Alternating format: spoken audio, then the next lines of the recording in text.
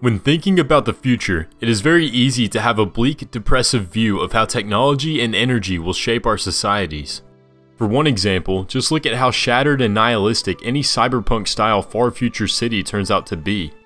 They are cold, degenerate, and completely out of sync with nature, opting instead for the cold embrace of steel and neon.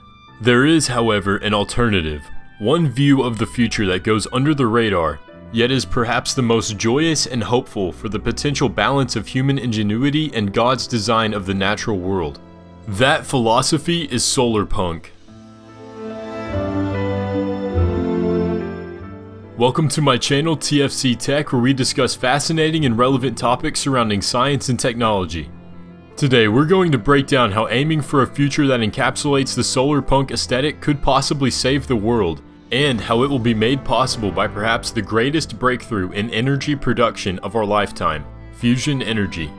So if you're as excited about this as I am, hit the like button and the subscribe button, guys. We are seriously close to 1,000 subs.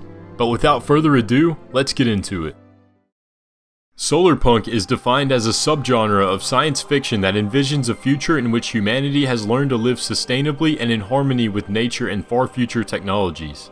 It paints the picture of a future that has lost the nihilistic shackles of the cyberpunk genre and replaced it with a bright and hopeful outlook that provides a gateway for humanity to have a bountiful future. A bountiful future that, instead of reminiscing about the days long gone, looks forward and preserves the novelties of the past.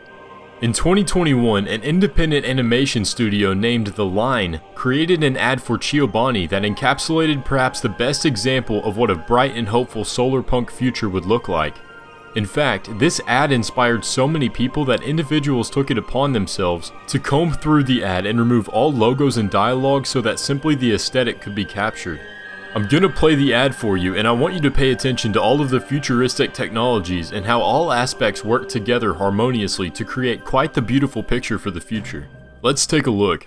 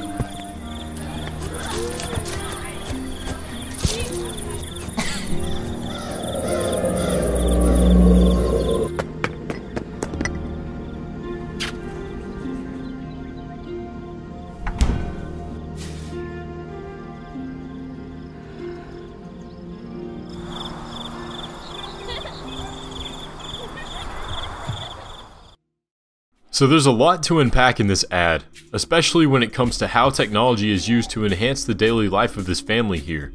For example, we can see that the technology enhancing this farm is largely powered by renewables, such as those wind turbines seen floating from the wires. Also, interestingly enough, the robot that can be seen picking apples in the commercial sort of already exists. Tevel Aerobotics Technologies has actually developed an autonomous robot that uses artificial intelligence to analyze, gather information about, and pick fruit from rows of fruit trees as seen here. So while this technology is amazing, I want to instead highlight the single biggest contributing factor that could lead us to a future like the one in Dear Alice. That being fusion energy. Fusion energy is a form of nuclear energy that generates power by combining atoms together, rather than splitting them apart as in traditional nuclear power. In particular, it involves the fusion of different isotopes of hydrogen, which releases a tremendous amount of energy in the form of light and heat. Now, what makes this method of energy production so special is that it has both an abundant amount of fuel in the form of seawater and produces virtually no waste products. Fusion is mostly powered by two isotopes of hydrogen, one being deuterium, which is particularly abundant in seawater, and the other being tritium, which can be bred from lithium, which is extremely abundant in the Earth's crust. It is important to state that currently lithium mines are basically no better for the environment than their fossil fuel counterparts, but I am confident that advancements in lithium extraction and refinement can and will be made. The reaction of these two isotopes requires a very small amount of fuel and produces a tremendous amount of energy from it. What makes this even better is that unlike nuclear fission, which produces quite a bit of radioactive waste, which must be managed very carefully, nuclear fusion produces very little waste, which is less radioactive and can be better managed over time. This brings us to today, where just a couple weeks ago scientists in California were able to produce fusion ignition, bringing us one step closer to our sustainable future. I'm going to reference an article from CBS News for you guys, which goes deep on this historic breakthrough. So let's read. Last month, the nearest star to Earth was in California. In a laboratory, for the first time, the world's largest lasers forced atoms of hydrogen to fuse together in the same kind of energy-producing reaction that fires the sun. It lasted less than a billionth of a second, but after 6 decades of toil and failure, the Lawrence Livermore National Laboratory proved it could be done. If fusion becomes commercial power one day, it could be endless and carbon-free. In other words, it would change the human destiny. The National Ignition Facility, or NIF, was built for $3.5 billion to ignite self-sustaining fusion. They tried nearly 200 times over 13 years, but like a car with a weak battery, the atomic engine would never turn over. The term nuclear ignition means igniting a fusion reaction that puts out more energy than the lasers used to ignite it put in. There, they have the world's most powerful laser. And what they do with a bunch of these lasers is they aim them all at a tiny target, and they cause the target to explode. So, if the target is uniformly heated, evenly in all directions, and the material is very uniform in all directions, so there would be a spherical shape, then the explosion creates an implosion on the other side of that explosion. Right? You can't just have stuff come out unless the Newton's law for every action is an equal and opposite reaction. So the explosion that comes out creates an explosion that points inward.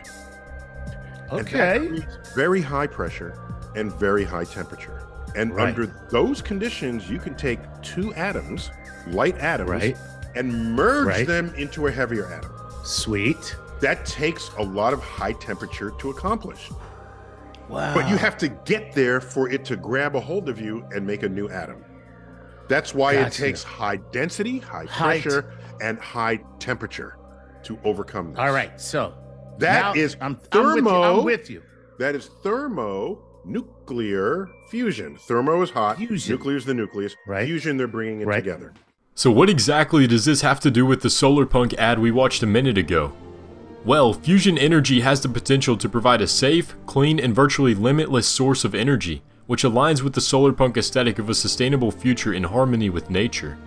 Instead of ravaging the earth with toxic chemicals and creating unsafe smog in dense cities, we can have the best case scenario from here on out. Now that we have accomplished the challenge presented by the physics of nuclear fusion, and proved that nuclear ignition is possible, it is only a matter of engineering to bring this to the point of commercial use. One day, it may even come to the point of having compact fusion reactors powering everyday electronics such as cars. But who knows, I can only hope that we will finally be able to rely on a truly renewable energy source that can hopefully facilitate a utopia of relatively limitless energy for all of mankind. One where humans can live in harmony with nature and be the caretakers of our beautiful home like we were meant to be.